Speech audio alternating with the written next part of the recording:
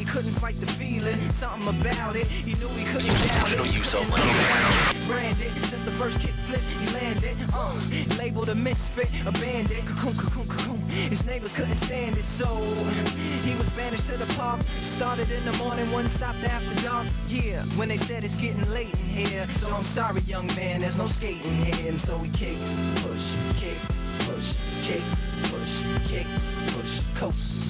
And away he rolled, just a rebel to the world with no place to go. And so we kick, push, kick, push, kick, push, kick, push, coast. So come and skate with me, just a rebel looking for a place to be. So let's kick and push. Alright, here we are with the greatest UFC fighter. The greatest UFC fighter, Frank Shamrock.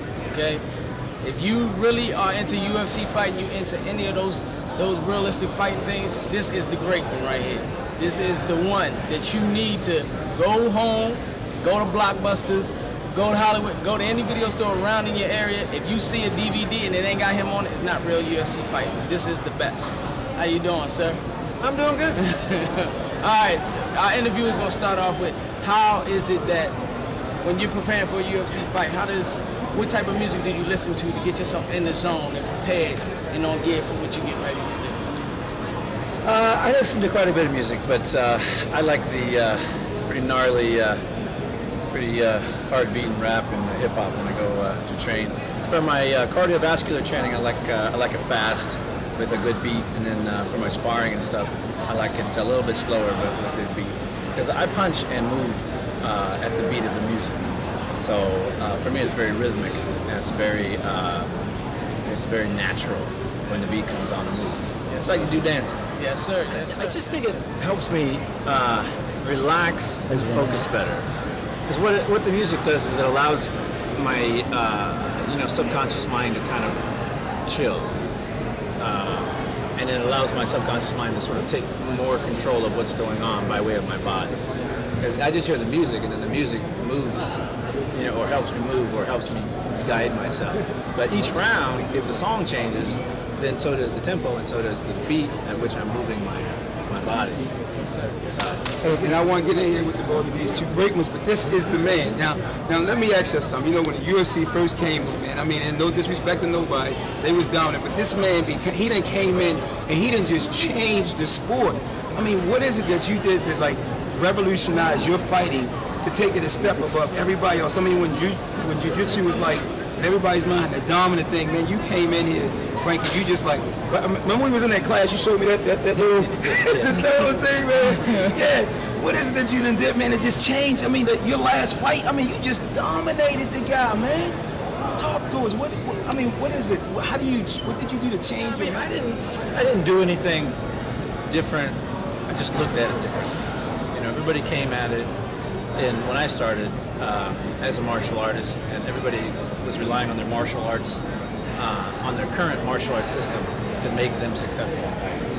And then all I did was, when I came aboard, I had a different outlook at it. I looked at it like a scientific application, like I was going to school, and I applied my kind of martial arts approach to it with a scientific base. So I've always been a fan of Bruce Lee, and he's always preached a way of no waste in motion economy. So I just took those same principles to fighting, and when I first started, I realized that everybody didn't know what the hell they were doing. They were just fighting and doing their best. But there were very few scientists that came along and studied the art and created regular biomechanical systems to do the art. So I look at myself more as a scientist than as a teacher than as a real fighter.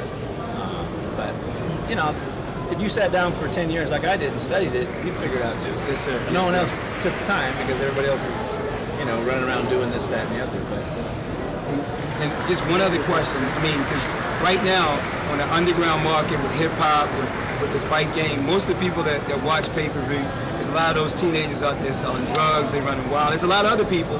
But if you go to the underground market, they got these underground tapes where kids out in the back alleys trying to do that. If you could say anything that's positive to a kid out there trying to emulate this stuff and causing badly harm to a family member or a friend, what could you say to them to to just change that, because some people are really seriously being hurt. And on the underground market, do you know what? These tapes are the hottest selling tapes out there. Well, I mean, you know, the scary thing is, or the disconcerting thing is that, you know, fighting in itself is against human nature. It's fight or flight, and humans will usually run if they're smart. When you stay and fight, there's a whole other responsibility associated with it. For me, it's an art form. So I would never do it anywhere else. I would never do it unless they were paying me gobs of money and I was doing it professionally. It just doesn't make any sense. Or unless I was in my gym in a safe, controlled environment. I mean, if you're out and you're young and you want to get into business, or you like what you're doing or whatever, you need to approach it like art, and you need to find a good teacher or leader or somebody to help guide you through it. There's a bunch of knuckleheads out there doing a bunch of crazy stuff. You know, it's the same as in pro wrestling, it's the same as in football. If you're not wearing pads, you don't have a good instructor, you don't know what you're doing, you're going to hurt yourself or somebody else. But it really is an art form, and that's what we got to teach our youth these days. Just like hip-hop is art, I mean, it's art. When it's done right, it's beautiful. When it's done wrong, I mean, you know, it sucks. And that's the thing we got to avoid.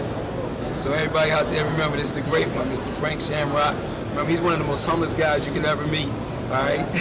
Much love, everybody. Thank you, Mr. Frank. Yeah, see the peace sign? He's straight from the...